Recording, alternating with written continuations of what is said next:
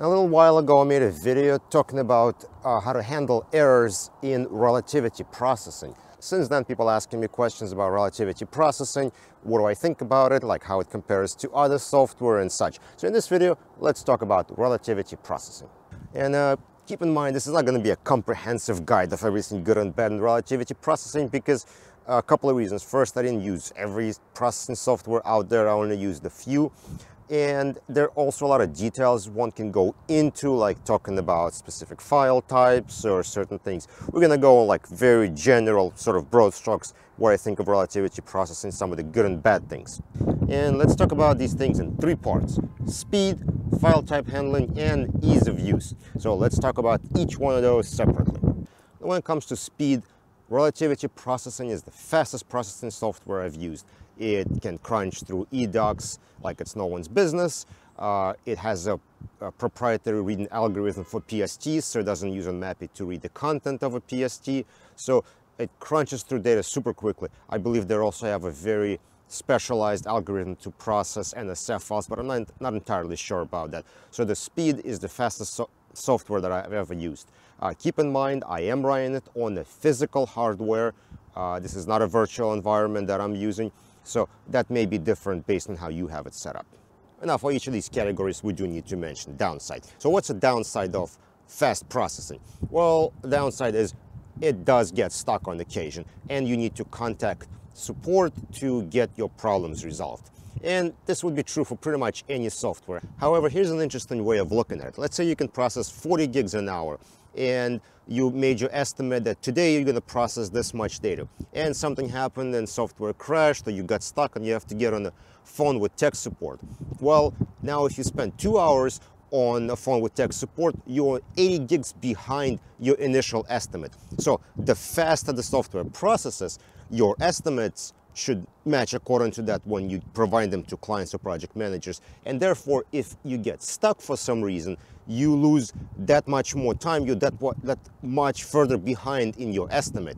Now, is it a downside or not? I don't know. But it does happen that software does get stuck, you're not able to fix it yourself, and you do need a person from Relativity to fix it for you.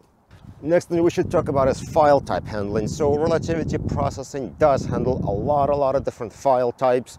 Probably the biggest collection of file types I've seen, and the one file type that no one seemed to be able to handle Relativity as tackling that now, which are Mac file types: pages, keynotes, and numbers. I don't know any other software that is able to handle them, and I think relativity processing is going to have support for that coming out real soon. I believe the viewer is going to support it first, and then the processing engine second. Now, the downside of file type handling are error messages, and whenever software can't handle something, it's got a problem with the file type or corrupt file, the error messages you get are super cryptic. They're really hard to figure out, especially in the beginning, and they're definitely a downside of a file type handling. As a programmer, I want to explain the error messages a little bit. So what happens when you write a program, and let's say you make a call to operating system or an API, an error happens? Well, that API operating system returns an error message back to your application, which you can then either display to a user as is, or you convert it to some kind of friendly error message that end user would prefer seeing, something not as cryptic or as crazy. So in a way, programmers, what they do is they capture the error message from the operating system, and they kind of smooth it out and make it more pretty or nicer for the user. However, when that happens, you usually lose some of the meaning to the error message. Error message may be very detailed or very descriptive that comes back from operating system as to what happened. And then you convert it to a sort of a friendly but less meaningful error message. So this is where Relativity and any other software maker needs to make a decision as to how friendly the error messages are going to be. And the balance of it is, do you want it to be more informative or more user-friendly? And what Relativity did here is they went with more informative as opposed to user-friendly. So it will take you some time to figure out what the error messages mean, how to handle them, like what the actual action to take on when you see this. But once you figure them out, I think they're more useful than something like a pretty error message that doesn't indicate what to actually do about it. And finally, let's get to ease of use. And relativity processing is probably the easiest software to use that I have ever used. Aside from figuring out error messages, which are your initial learning curve, it's very simple. You point to a folder, you hit run, and it just does everything for you.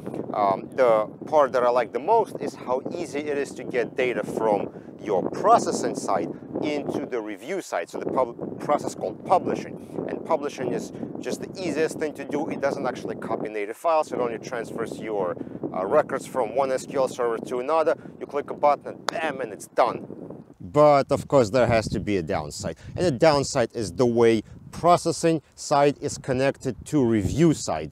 Now, everything in relativity is connected by what's called an artifact ID. It's like a generic ID that you don't even see. So all the objects are connected by artifact ID. However, not with processing. In processing, two pieces are connected by control number, which makes no sense why they would do such a thing.